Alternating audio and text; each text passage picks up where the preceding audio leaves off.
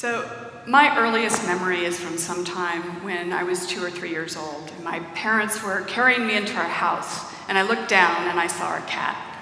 Now, what's remarkable to me about that memory is it's the first time that I can really recall putting a label on something. I saw this fluffy thing and I thought, cat, right? And obviously I had seen this animal before, and I'd seen pictures of it in books or on TV, but people had had to train me to recognize that word in connection with that object. And from that point on, hopefully, I went on to learn a lot more things. And I took in not only a lot more objects and the words associated with them, but I learned from the people around me, right? I lived in different homes. I had friends. I went to college. I went to law school. I did a postgraduate degree. I lived abroad in several different places. I read lots of books and watched movies and listened to music. All of these things combined together make me who I am as a person. It's the things I've taken in. There was one day that I was reading Neil Gaiman's The Wolves in the Wall to my children for the umpteenth time, and I suddenly had a story come to me. And I spent the next 2 years writing that story, and all those things that I had taken in historically in my past came out in this book in one way or another. I was influenced by those things I had learned and all of the other creative products that I had read or watched or brought in. I then hired an illustrator, Ian Adams in Boston, to create illustrations to go with my book. And it was really amazing for me to watch him take my work and create his own version of it in an illustration. Obviously influenced by what I wrote, but also influenced by his past and the things he had learned and all of the creative works he had taken in. Now, we all know the idea that potentially with infinite monkeys at infinite typewriters and infinite time, someone else, that monkey, would be able to actually create the same work I created, but that seems improbable. That doesn't seem like something that could actually happen. But I do wonder if that's actually true. When we talk about artificial intelligence or algorithms, I think it's very hard for us as people to relate to what that really means. It's hard for us to think that those things that make us human can be replicated by machine. Creativity, for example, or originality. And we hear a lot of hype about AI. AI has been in development for several decades, but we're just now getting to the point where we're actually beginning to see implementation that works, and there's a ton of hype. You know, algorithms and AI are going to take all jobs, and in the future we'll all be slaves to computers. Now, AI is going to take all jobs, and it will lead us to a life of luxury. We'll be able to just create works. We won't have to worry anymore.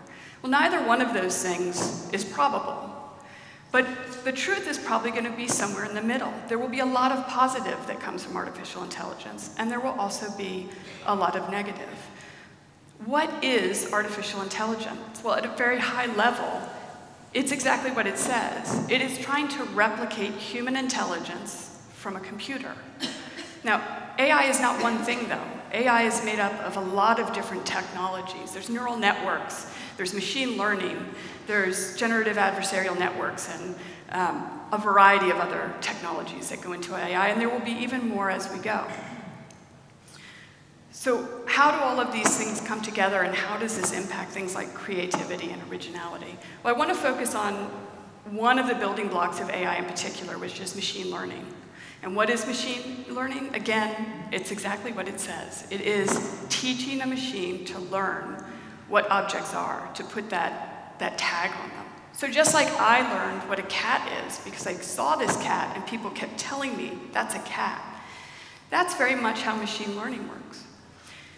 You have engineers that create algorithms, and algorithms are really just a set of rules or a process, the instructions by which the computer is going to operate. And they introduce that algorithm to an image. Let's say it's of a cat, and that image is labeled, that's a cat. Then they will introduce another 5,000, 6,000 images of cats that are in different positions, different colors, different ages, and they say, this is cats. The algorithm will look at different points at all of those images, the ears, the whiskers, the tail, and it will get an idea that when they see these different points, it is likely a cat. So it's making a statistically accurate prediction that you're dealing with a cat. We will also introduce lots of images and say, this is not a cat, it's a dog. And so the algorithm is able to start learning in this way. So that makes sense, right? So now let's go to the next step with AI, and that is creating algorithms that ask the computer to create an image of a cat. And I don't mean pull an image out of their database and show it to me. I mean actually create an original and unique image of a cat. And we do this as people. So before coming here, I asked my family to sit down and draw a picture of a cat without looking at anything, just from what they know in their minds. You have the ears, you have the whiskers, the tail. These are all different images, but there are those same elements that make us know this is a cat. Computers are no different. The algorithms are no different when we're asking them to create an original cat. Now, just like humans, sometimes they don't quite get it right? But they're getting much, much better at generating these images. And sometimes they're getting really eerily good. These are all computer-generated images of people. Now, I'm not here to talk about deepfakes or malicious use of AI, and I don't want to talk about how you can take false information and feed that in as data and create some sort of a new reality. These things are all true, but I want to talk actually about the question of bias, and particularly a creativity bias. It's one thing when I say to a computer, create an image of a cat. That seems very neutral. But what happens when I say, create me an image of a beautiful cat?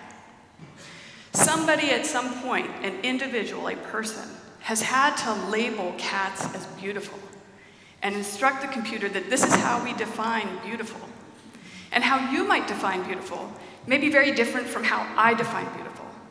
But that algorithm has been given that instruction that this is what beauty means, and here are images of beauty. And this is what you replicate on. This is what you iterate on. Look at this painting. This is an AI-generated painting. The signature on the painting is actually a part of the code that is used to create this. It's called The Portrait of Edmund Bellamy. What's interesting about this painting, it was created by a French art collective called Obvious. And they used a generative adversarial network, it's the algorithm, to create this. And it's part of machine learning. What's really interesting to this is they fed 15,000 paintings into this algorithm. And they covered various time frames, but obviously were related to European portraiture. And they asked this algorithm to create its own painting. So we're moving away from just that pure example of a person or a cat to really creating a work that could be something like a Francis Bacon painting. The other interesting thing for me about this painting is that this past year it sold at auction for $400,000. And so not only are we seeing this technology work, we as a society are beginning to value it. We're beginning to put a monetary value around the output itself, just like we may pay for a painting that a human artist has created. And as with anything, when we start putting money behind something, that's when things can get fairly complex. Since the 1700s, we have protected creative and original works through a variety of different legal regulations. Copyright for one, patents which cover inventions and methods, but I'm going to really focus on copyright for these purposes.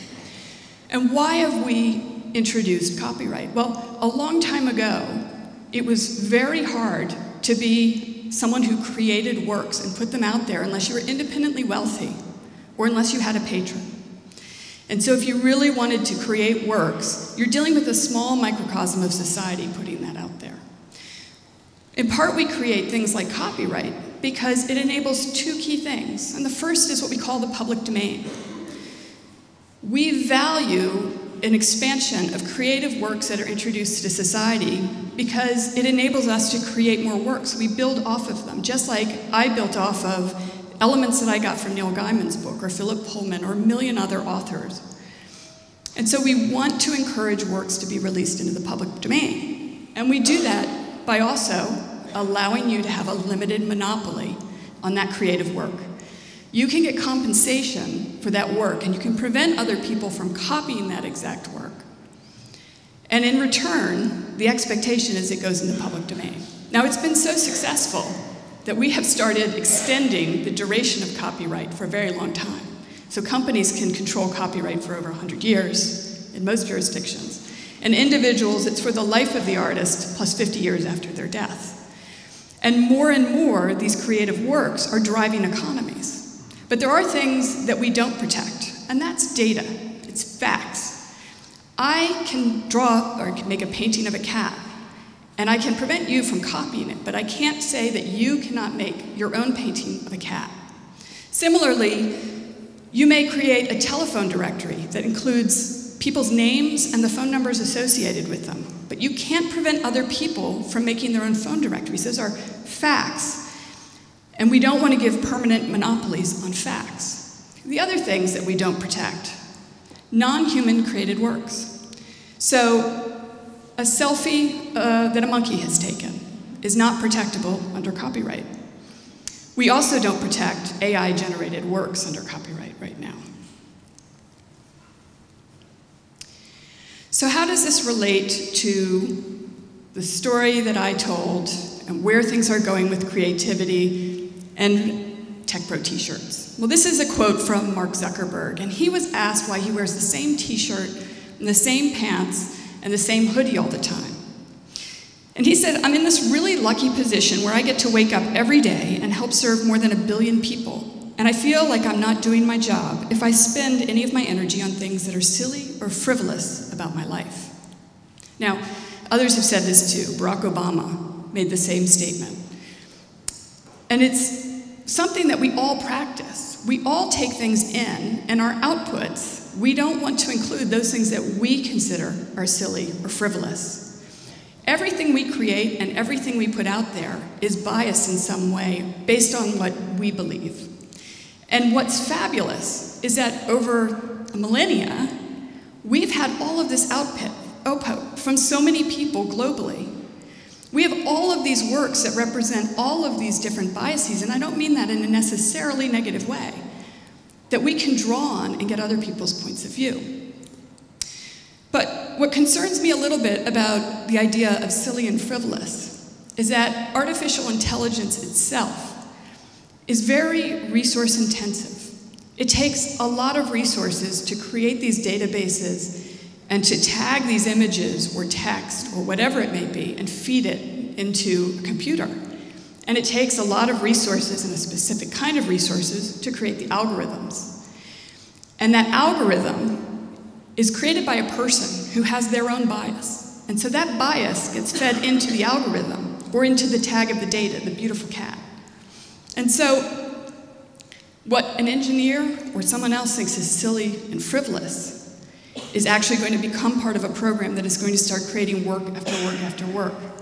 And it's one thing when, I'm creating a book. It took me 10 years to write it and edit and get illustrations. And maybe there's 5,000 or 6,000 other books that come out that year that all represent different people.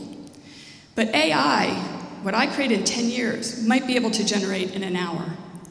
And so what happens when we start seeing 20,000, 30,000, 40,000 books that come out? I am building things based on all of these things around me and how I take it in and how I then put it out and the biases around it.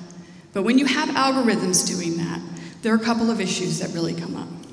So first, that algorithm is being manufactured by an engineer, and engineers are incredibly creative people. But they also approach problems in a very specific way. And often it is about efficiency. What is the most elegant way to solve a problem? How do we strip it down and get there as soon as possible? I have a good friend who was really excited about an algorithm he was working on that would make it so when you walked into a shop, the stuff you're there for just appears. You don't have to deal with going through all the aisles and looking at all of the other junk. And he was really excited because it's efficient. But for me, I don't like that. I like wandering the aisles. algorithms. I like finding things that I wouldn't normally buy, or it generates ideas for things that I would not normally be thinking about. Getting to the most efficient thing possible is not always the best answer. When you're talking about efficiency, and you've got algorithms that will be generating things like movie scripts, we risk getting to a point where an algorithm says, a lot of people like this type of movie, and so we're going to just do a deeper and deeper dive into the world of Marvel or Star Wars, and we're not going to actually start generating these other types of things because they're not going to generate as much money, there won't be as many people that go to them. And we start slowly losing those things that make our public domain really unique. It's very broad, it's full of a lot of creativity and a lot of different perspectives. What is also very interesting is that these things in the end, as I say, are very resource intensive. And as a result, we know that there is going to be a need for us to figure out how do we compensate. Copyright protects things so that they can go into the public domain so we can all learn from them and build from them. It also gives compensation. But what happens if you're generating 1 million books a year, 50,000 books a year? You're flooding a market, and when things get flooded, prices often tend to come down, which is great for readers, not necessarily great for the authors. And if you're generating that much content, you're not going to, as a company, necessarily make as much money in the end. And so, how do we start recovering those resources? Well, that's where I worry that we start looking at the data, the underlying data itself, the facts, the things that we have not traditionally protected. We all are generating data and providing it in ways that we don't even realize. It's data that we did not traditionally look at in the same way. If I wear a wearable on my wrist and my phone in my pocket, I've got devices in my house, my car, work. As I'm driving, that device might be giving me a map, but it also may be tracking how fast I'm driving, when I turn, how quickly I turn, how I press the gas. And all of that data is going to help inform these algorithms for driverless cars, for example. And who should own and who should be able to monetize that data? And that's a big concern. There's a recent case out of China where somebody brought a copyright claim over an AI-generated work, and the Chinese court said, copyright law does not protect non-human created works. However, we recognize a lot of resources went into the data collection and the algorithm generation, and so there needs to be a way for this to be protected. But they wouldn't say what it was. Now, why am I bringing all this up, and how does this relate to my story? Well, I'm here not as somebody who's worked for sort of past, present, future companies, or as a lawyer or any of those things. I'm here as a creator. Artificial intelligence is trying to mimic human intelligence. It's trying to get to a point where we can't tell the difference. If we're being informed by this amazing amount of creative work out there that comes from a variety of people, don't we want the same for the artificial intelligence? Don't we want to encourage that data to be available so that others can create algorithms that might make competing works or better works or new works, things that we don't know of? Now, this is all still several decades off for this real, it will be generating this many works, but we know they are starting to do it. And this is the exact time that we need to start having these discussions. It's very hard for people to understand the technology, then to understand how it will impact them, and then to get regulators to implement laws that reflect all of those things. And so now is the time that we need to sit down and make sure that however this goes, we're protecting those very things that we've always wanted to protect, which is the public domain and the ability to have access. Thank you.